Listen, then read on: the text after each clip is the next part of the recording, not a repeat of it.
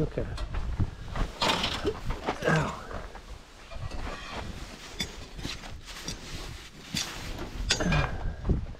Do a little tent review. Dear Gazelle. Dear Gazelle. So these tent stakes really suck. You put any pressure at all on them, they bend. And then what happens? Then,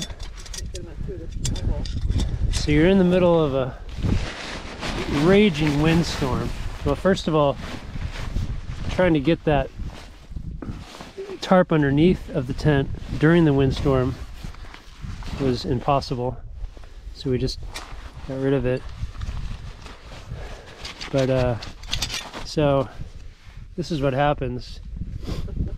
You try to use your foot to push in the stake, it bends, gets caught in the eyelet here, and then as you're trying to pull that out so you can put in a new stake, you rip the eyelet off the whole freaking tent here. So that's fun. Luckily there's more of these on the sides, so it wasn't a big deal, but yeah. Anyway, other than that, it's a pretty cool tent. Goes up pretty quick. You definitely have to tie it down in the wind because the wind collapses these.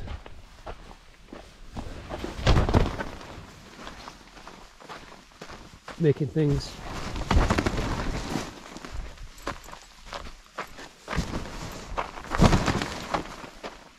Did that footprint come with the tent? No. Actually, I just got an email.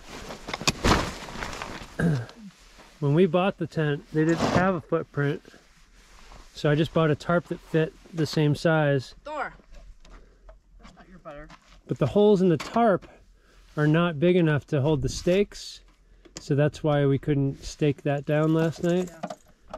But I just got an email. They've got a new version of this tent called the Overlander, which I think is the same tent, but it comes with a waterproof bag, which I wish that one was, and different tent stakes, I believe, and I think it also comes with a footprint. That makes sense. Now, I don't know where you wouldn't need a footprint. Like, why is that an Overlander thing and not a... That's any camping thing. Yeah, you put it down on any surface, you want a footprint. Well, like we have all we didn't see it last night, but there's all these little like cactusy things coming out of the ground that I hope you didn't put the tent on. Yeah, and the floor, we've patched many holes in the bottom of this floor already. Yep. And so we've only So, used it, what, 4 or 5 times? It's not the sturdiest floor. I mean, it's not an expensive tent. So, anyway, but that's not a big deal. We just put duct tape over them and they're fine. So I think I might order the waterproof bag. Yeah. And see if they'll do anything about the ripped off. I don't know what they can do. Replace the tent. It actually looks like it came, the stitching came undone. So we might be able to just have it restitched if they won't do anything about it. So anyway, that's the Gazelle tent. It's fast unless it's windy.